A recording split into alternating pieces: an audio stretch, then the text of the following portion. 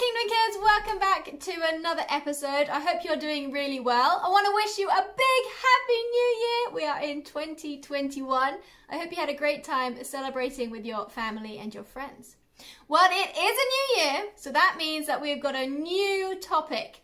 For the next few months, we're going to be looking at the topic of prayer. The whole church is going to be doing this, so we're sort of going to be following along with what they're doing, but also taking our own spin on it.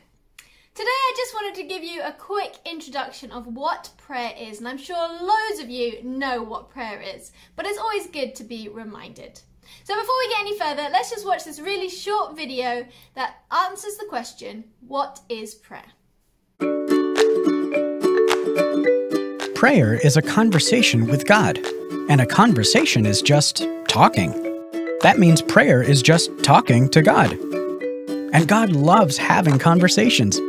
He wants to have a conversation with you all the time. The best part? You'll never interrupt God. He's not busy at work. He's not busy eating dinner. He's not busy editing his photos. He is always ready to have a conversation with you. Always. Anytime and anywhere. Because you matter to God.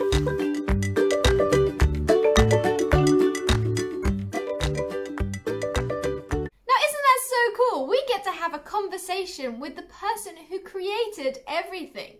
From the freckles on our nose to the colour of our hair or how big our feet are, that creator we can talk to. And we don't have to make it a big thing because prayer can happen wherever we are, in whatever location, at whatever time.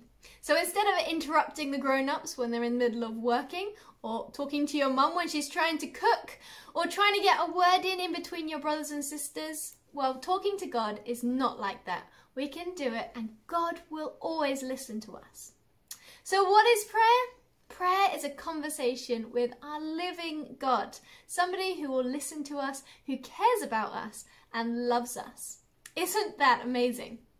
So at the start of this new year, I want to give you a challenge. I want to challenge you to pray every day. Now I know it's the 3rd, so you might have missed a few days if you haven't prayed, but this is something that we can do together. This is something I'm going to challenge myself to do as well.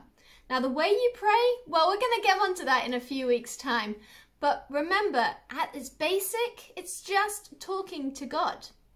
Now the way you talk to God is completely up to you. You could write it down, you could say it in your head, you could say it out loud, you can even pray through dancing and singing or drawing pictures. Now to help you remember, maybe find a notebook or a journal and you can just write or draw something every day to help you remember what you prayed. And wouldn't that be a great thing to look back on at the end of the year to see what prayers God has answered, what has come of you praying to God. So what is prayer? Talking to our living God and having a conversation with him.